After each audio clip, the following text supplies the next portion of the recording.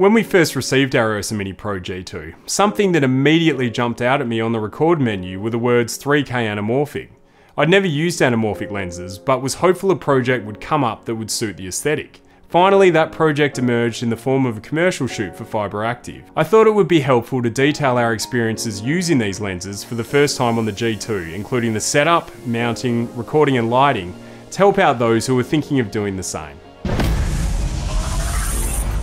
When Dean and I were discussing how we wanted this video to look, we wanted to try something different. The awesome guys at Location Equipment have a set of P+S Technik Evolution 2x KOWA Anamorphic PL mount lenses. We rented a set of three, the 40, 75 and 135mm. On top of the lenses we rented an RE matte box and a Schneider diopter set. This all fitted onto our Zacuto shoulder rig. Something I'd recommend is ensuring you have long rails, as you're going to need them when mounting the 135mm lens to the camera. We're going to be shooting handheld and on sticks for this video. The rig wasn't too heavy when fully kitted up, probably around the 7 to 8 kilo mark, so when we were shooting wild for a couple of takes, the camera didn't destroy our arms. The other thing we had to keep in mind was that these lenses are shooting twice the amount of horizontal information than with a spherical lens, so effectively the 135mm became a 70mm. I'd generally close the iris a half to a full stop below being wide open. The first problem we ran into was that the lenses weren't focusing properly. Luckily we did a test shoot the night before the actual shoot, so this gave me time to determine the correct configuration. We have a raw light filter in front of the sensor, so the shims needed to account for this. They were the 0.1, 0.45 and 0.5mm shims, as well as the plastic shim that comes with the G2. I tested the focus with and without the plastic shim and couldn't discern any noticeable difference. On the shoot, our first AC Andy was pulling focus off the camera using the Nucleus M follow focus system.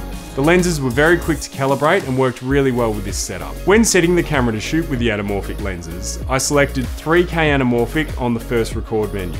This has a resolution of 3072 by 2560 that de-squeezes to a resolution in post of 6144 by 2650, close to a 2.39 to 1 aspect ratio. Initially the monitors weren't displaying the image stretched, so the next setting we had to change was in the monitor menu.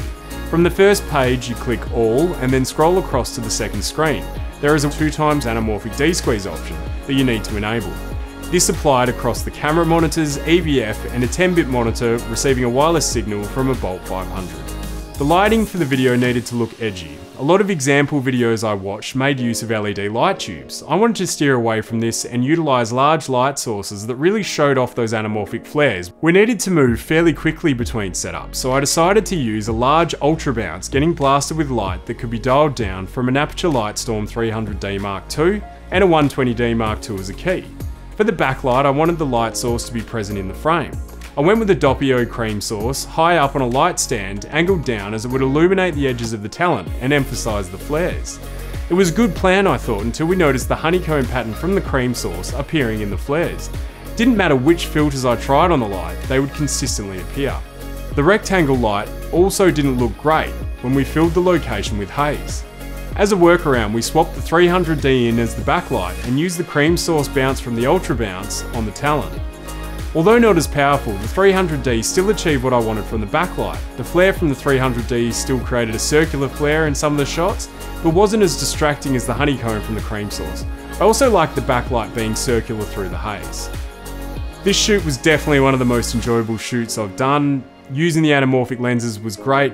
Easy once we were set up properly, and the camera held up really well. There is certainly a time and a place for using these lenses, but it was fun accentuating that anamorphic look. If you can get your hands on a set of anamorphic lenses, I highly recommend trying them on a G2.